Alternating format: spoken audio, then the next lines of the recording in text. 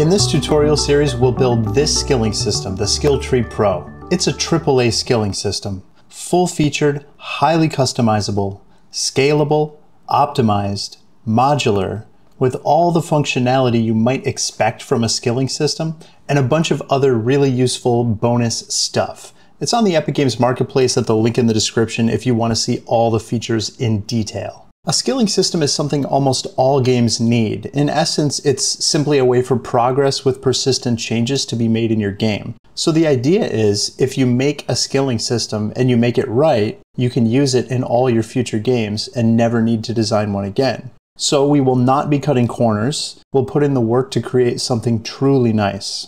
The goal of this tutorial series is not only to leave us with an extremely useful asset, but also walk through and learn about intermediate to advanced development techniques. We'll create a highly customizable and performant UI material, create a designer-driven system which allows us to design what the skill tree nodes will look like in various states that automatically animates them for us, write procedurally generated code so we can simply add entries to a data table and play with sliders to determine the look of our skill tree which the system auto-creates for us, and many other things such as soft references, enhanced input, proper zooming, autofocus, persistent saving, and more. More generally, you'll walk away with a better understanding of how to design systems to be optimized and scalable, and how to design a game system in a modular way, so you can just add a component to any project and then use it. Due to time constraints, we'll only be developing the single-player part of the system in this series.